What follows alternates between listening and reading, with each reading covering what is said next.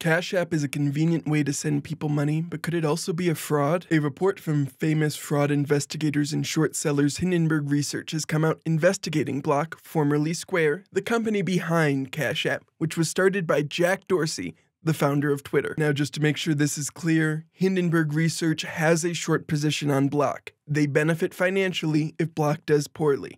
I want to make sure you have that context as we go through this report. This report from Hindenburg Research claims that Block overstated its user count, understated their customer acquisition costs, manipulated other lines of revenue, and provided services to criminals. One particularly direct line in the report said Block has embraced one traditionally very underbanked segment of the population: criminals. The company's Wild West approach to compliance made it easy for bad actors to mass create accounts for identity fraud and other scams, then extract stolen funds quickly. As part of this report, Hindenburg even made a video where they compiled a whole bunch of rappers rapping about different crimes they committed using Cash App, which I probably cannot include for copyright reasons, but will link in the description. They point out that these songs include references to buying drugs and even being able to purchase a new phone and create additional Cash App accounts if they end up banned. So is Cash App a fraud?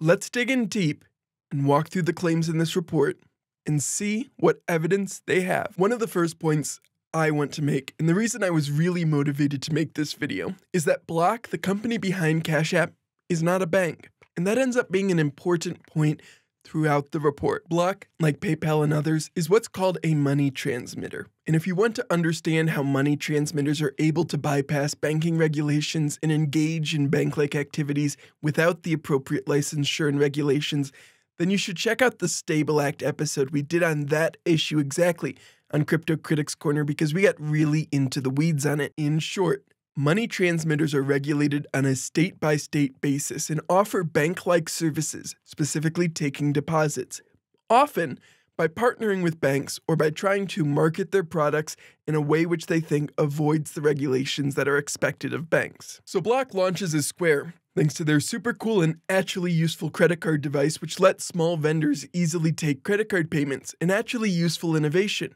I mean this, by the way. It was actually easier and very often cheaper for small vendors and creators to get set up with Square than with a traditional merchant account and point-of-sale provider. Eventually, Square moves into making loans to their clients. They launch their own debit card, and then finally their own payment app with Square Cash, which is now called Cash App. To this, they end up eventually adding Bitcoin features along with stock trading like Robinhood, becoming potentially a one-stop financial app for users without having to comply with a single banking regulation. A clever end around, if I say so myself. Finding loopholes in regulation is not fraud, though. Maybe it should be, but that requires us to do something meaningful, like have our legislators pass meaningful regulation like the Stable Act, which would put all these money transmitters under a federal framework. But our government is broadly reticent to do anything meaningful, preferring to engage in soundbite fights in hearings between each other. Let's get back to Block and Cash App for now.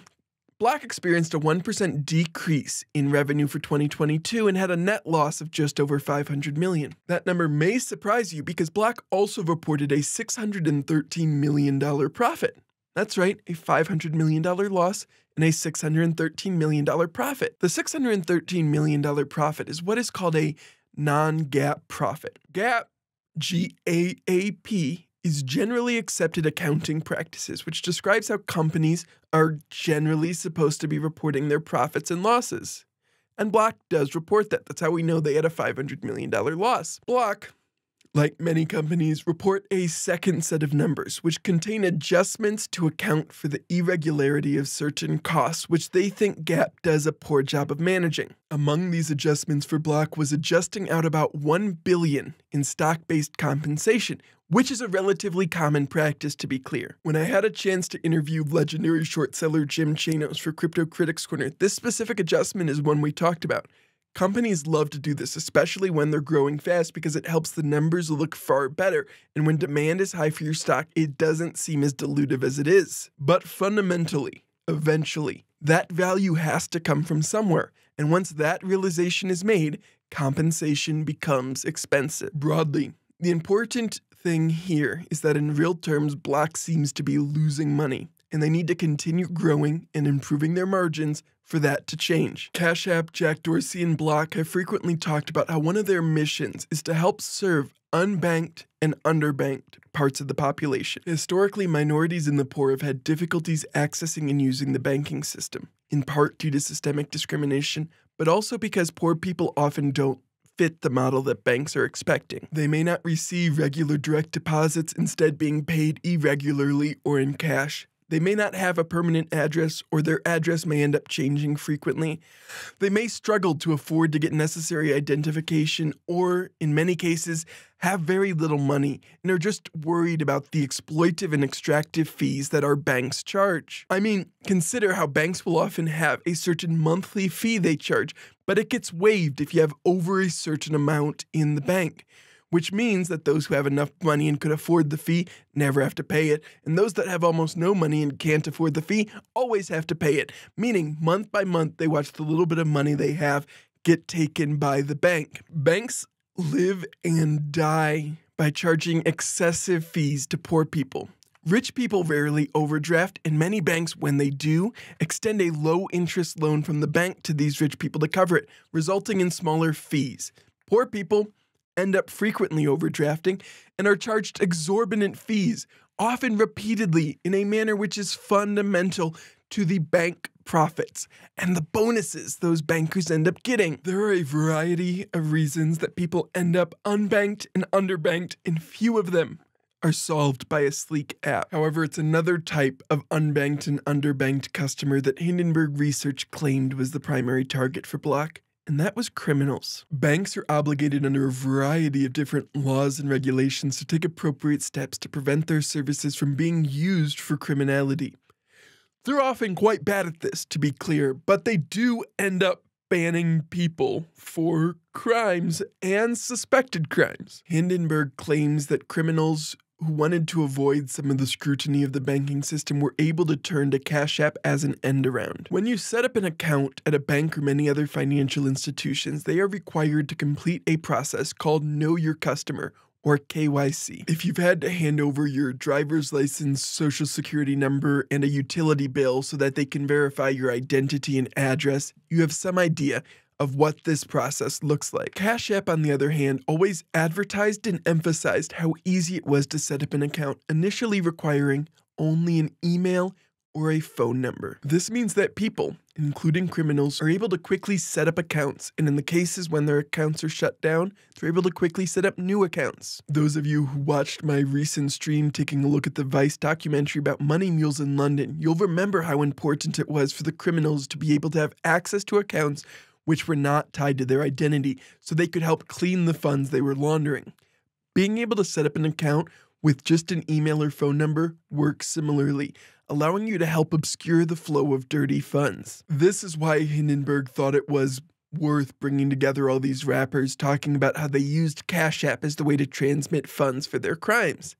They wanted to highlight that Cash App has actually become known for this in popular culture. These songs talking about this criminality is a thing that Jack Dorsey has referenced before as evidence that Cash App has a powerful brand with organic penetration into culture. One of the most striking examples of this was rap artist 22GZ, who made a song called Cash App, and the song was about using Cash App to pay hitmen to murder members of another gang, and even includes the artist showing off Cash App to make one of these purported payments as part of the music video. AKLO Studios, who produced the video, told Hindenburg Research that Cash App provided $1,000 for a sponsored giveaway using Cash App associated with the music video. Now, hip-hop often is not literally describing the truth. Just because someone raps about killing someone or paying to have someone killed does not mean they actually did it.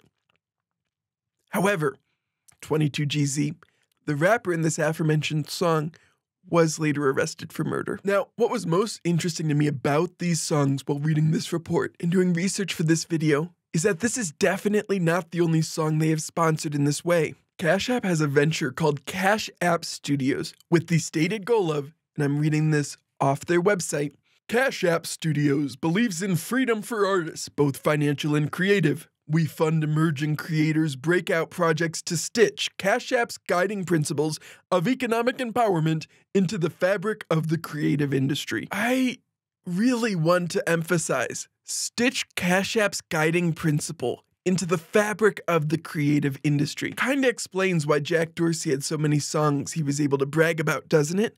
They were sponsoring those songs. It was not that these people organically decided that what their song needed was the inclusion of a popular fintech company.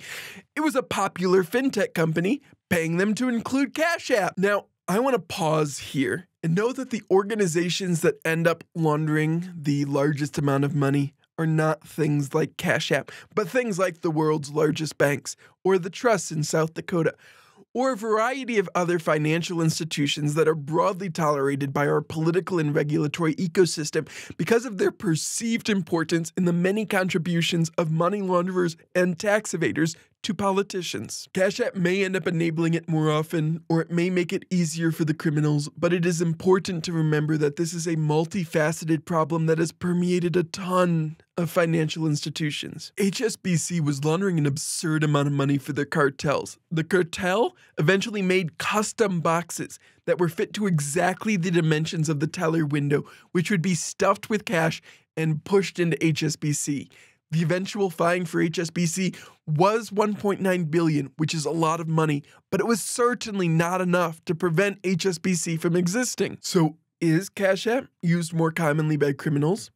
I mean, paying to promote that Cash App works for criminal activities certainly looks suspicious, but on its own, it's not proof. One of the pieces of evidence that Hindenburg Research references comes from Polaris Project, a not-for-profit that works against sex trafficking.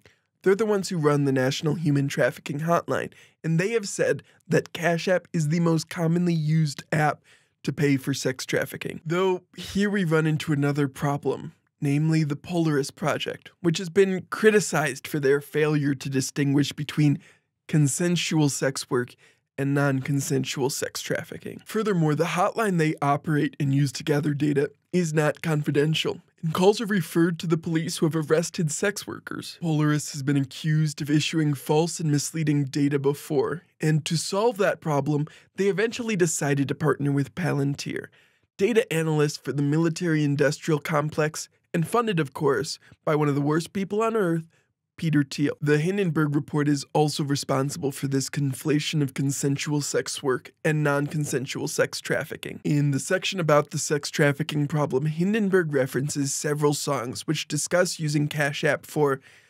illicit sex. But not all illicit sex is sex trafficking. Paying a sex worker is very often illegal, and I imagine many regulators and law enforcement would not look fondly on Cash App regularly facilitating that. But it is not necessarily sex trafficking.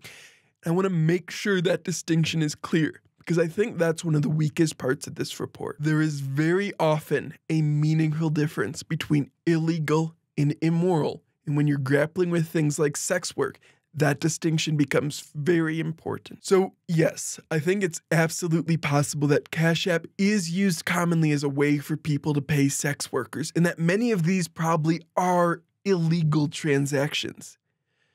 The presence of it front and center in these songs would seem to support that, but I think the more interesting accusation in the report, and the one that enables far more criminality and far more insidious criminality, is the accusation that it was so easy to set up an account that some people had hundreds. If it's true that people could easily set up dozens or hundreds of accounts, it would make it look like Cash App's reported user numbers are inaccurate and suggest that their actual market penetration is smaller. It would also suggest that it would be an easy way for criminals to receive funds and even pass them around as a way to obscure flows. Hindenburg Research said that multiple customer service reps told them that some individuals had hundreds of accounts, and that when they would blacklist one account for a user, they would be able to see those users almost immediately switch to one of their other accounts. Cash App apparently does have a piece of software that helps them identify overlaps between accounts, and Hindenburg includes a couple of these diagrams in their report. It shows a bunch of supposedly distinct accounts, each of which share either a social security number, phone number, email address, bank account, or device with the blacklisted account. This looks like exactly what you would expect for a criminal who is cycling through different accounts when they're blacklisted, and it suggests that Cash App is reticent to blacklist associated accounts when they find one committing fraud. Customer service would apparently call this the web of lies. The way you would generally expect a company to handle something like this, at least the way I understand it, is that when you found one of these accounts committing fraud, you would ban or at least suspend all the accounts using that same social security number, that same phone, that same email, because based on the information you have, those accounts are almost definitely the same individual, and you know the individual is engaged in inappropriate behavior. My gut instincts on why they're hesitant is for two reasons. One, it looks good for them to have more users, and two, sometimes actual users would have their information stolen. And so there would be other accounts sharing part of their information, but that is not actually used by them.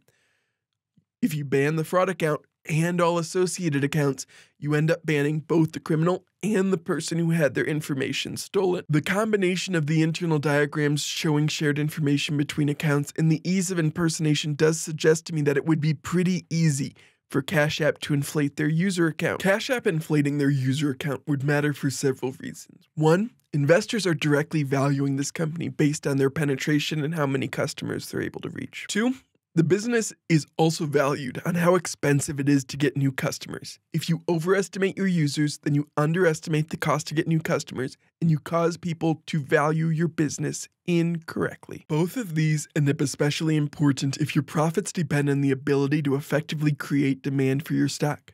Remember that stock-based compensation adjustment we talked about earlier? Apparently, since the time these incidents were described, Cash App has created an identity team who is trying to get an accurate count of users. To really accentuate how much more they could be doing, though, Hindenburg pointed out how very easy it is to find what looks like accounts being used for scams. Searches for Elon Musk and Donald Trump returned dozens of accounts, and others with variations of customer service or sweepstake or get rich quick are easy to find as well. These obviously are not legitimate accounts, and it certainly seems like Cash App could pretty easily make people who want to set up accounts with the name of, for example, Jack Dorsey, their CEO, go through additional verification, but they choose not to. Now, I personally, while making this video, was curious whether Block had fixed this, either since Hindenburg did their initial analysis in November, or since this report was published a couple days ago. So I opened up my Cash App and I started searching. And yeah, there are tons of these accounts, which seem to definitely not be Jack Dorsey, Elon Musk, or Donald Trump. Cash App apparently enables people to change their name after they make their account, which does probably have some cases where it's useful. Trans folk who have started socially transitioning but have not yet changed their name on legal documents could have very legitimate reasons to want to have their display name different from the name on their identification. What I struggle with is what legitimate reasons someone would have to change their name to Elon Musk, though. Hindenburg even went a little bit further, deciding to set up two different accounts, change the name on one to Donald J. Trump and the name on the other to Elon Musk, and then sent some money back and forth between them, just to show that it actually does still work if you change your name like this.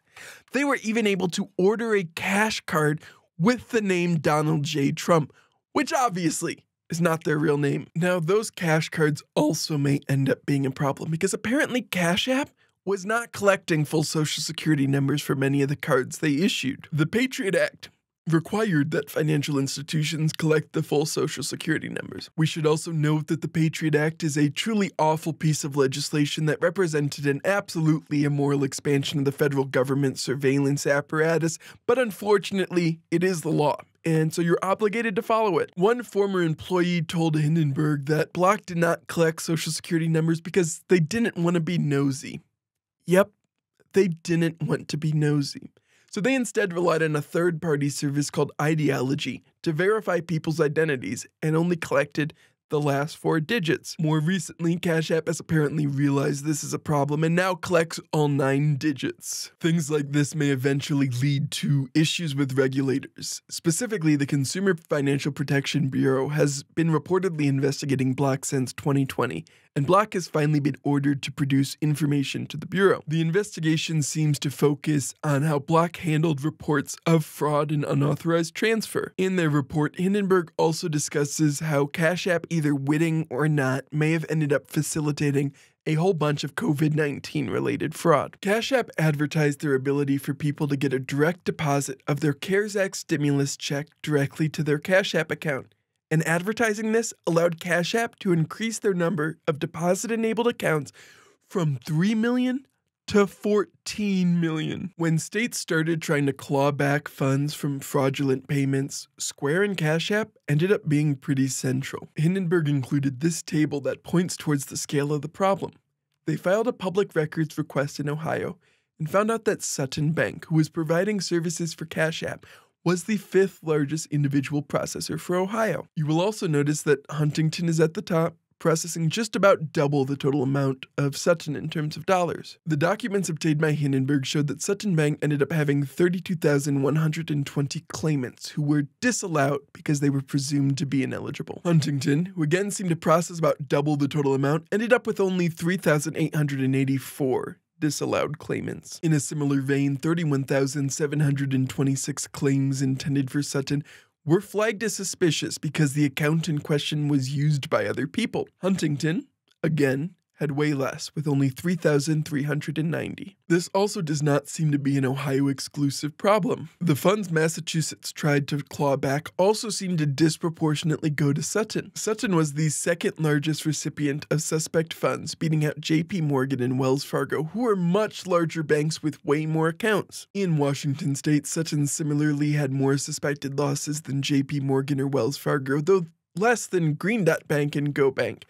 Green Dot is the bank behind Walmart's prepaid debit card, and I'm pretty sure Go Bank is a Green Dot brand as well. So I think both of those are actually Green Bank, but I could be wrong. The frictionless Cash App experience seems to have attracted a disproportionate number of people hoping to take advantage of the system. Internally, Cash App struggled with what to do about accounts receiving payments from multiple states in multiple names to a single account, where the name on the payments did not match the name on the account in question. Imagine a John Smith in Illinois who has a Cash App account, but who also gets payments for Betty White in California, Jack Wick in Colorado, and Ethan Von Dyke in Connecticut. One employee told Hindenburg that they were told that perhaps these accounts were shared by multiple working-age adults across multiple states who all collectively were receiving unemployment and putting it in the same shared Cash App account. This seems unlikely to me. But Cash App's stated mission was to bank the unbanked, and as we talked about, the unbanked look different than what banks tend to expect, and so they thought this was a possibility, apparently. You may be wondering why Block was willing to take these risks. Well, about 1/3 of Block's revenue comes from the fees they charge related to their instant deposit feature. This feature involves Block charging somewhere between 0.5 to 1.75% of the total amount to basically make sure it gets to your account the same day rather than through the normal ACH clearing process, which can take a few days. Scammers would find this type of feature appealing because they could get their money out of Cash App before Block had time to remove their account or freeze the money. Reportedly, eventually Block realized there were some problems and started banning accounts if they received more than one mismatched name payment, but that was too little too late because the scammers learned this pattern would just set up new accounts. There were also problems reportedly with the Cash App card. Normally when you order a new debit card or credit card, you have to activate the card after you get it. The idea is that if your address on file has been verified as part of the KYC process, and so if someone is stealing your identity, they would need to physically intercept your card at your address in order to use it. If instead you receive it, you can never activate it and may even realize that your information has been stolen. This helps slow identity theft and fraud. At one point, Cash App and Sutton Bank reportedly started receiving complaints from users about receiving cards they didn't order. And one employee told Hindenburg Research that Cash App's solution was to start allowing for the cards to be delivered to addresses which weren't even on file. And yes, of course, there is a song where someone rapped about doing that. Now, to be clear, I don't think this report is flawless. I discussed my reservations about Polaris and the way sex trafficking is classified in here. They also talk about how Block largely did not act on people sharing a single address, and this one makes a little bit of sense to me as a thing that would be ignored, especially for a company still scaling. If you're focused on banking the unbanked, then you have to grapple with the fact that you're going to have more people living together than the middle to upper class white experience in America might predict. Some individuals live together for financial reasons. Some cultures have more of an expectation of multi-generational families living together. Or, one example that a former employee gave was a college dorm or apartment building. Now, perhaps these accounts deserve some extra level of scrutiny, but the reality is that serving the least served means you need to be able to accommodate situations which are unusual. Though, having said that, one case they described in the report was 125 people reportedly living in a single-family home. That one seems pretty unlikely to me. That one sounds like fraud. 125 people is a lot. It's also worth pointing out that many executives, including Jack Dorsey, decided to take advantage of the elevated stock price of Block during the pandemic to cash out. Block's stock price ran up over 600% during the pandemic, and Jack Dorsey sold over $500 million in stock between March 2020 and the end of 2021. Co-founder James McKevley also sold nearly $500 million in stock. Good market timing, it looks like, especially since the price of Block has been falling closer and closer to pre-pandemic levels since. Do y'all remember way earlier in this video, which is way longer than I expected, where I talked about how many of these money transmitters are effectively trying to do banking without having to actually be a bank? One of the examples given in this report is about interchange fees. An interchange fee is the fee charged to merchants for processing debit or credit card transactions. It's why some places offer a cash discount or a credit card surcharge or insist on remaining cash only. Though sometimes businesses insist on remaining cash only for tax evasion purposes, but that's a different video. Block earns these interchange fees when people use their Cash App card. In 2010, right after the Great Financial Crisis, the Dodd-Frank bill was passed to regulate banks, and it included an amendment introduced by Illinois Senator Dick Durbin, which meant that banks who had at least $10 billion in assets were limited in how much they could charge in interchange fees. Block has over $30 billion in assets, but it's not a bank. Their partner for these cards, Sutton Bank, is of course a bank, but they're a pretty small bank, specifically a bank that stays under that cap and can charge whatever fees they want. Pretty cool way to end around that little consumer protection regulation, isn't it? Jack is doing what he can to help people avoid those evil banks. Fun fact, which was also included in the report, PayPal, who also runs Venmo, disclosed that they had received subpoenas from the SEC related to the fees they were earning from their branded cards. PayPal doesn't use Sutton, of course, because if they used it and Block used it, it might get too big. Instead, they used Bancorp Bank, which was small enough to avoid having their fees capped. Money transmitters win again. Consumers and users, not so much. Now, banking has two parts. Well, it has way more than two parts, but we're going to focus on the two most important parts for simplicity here.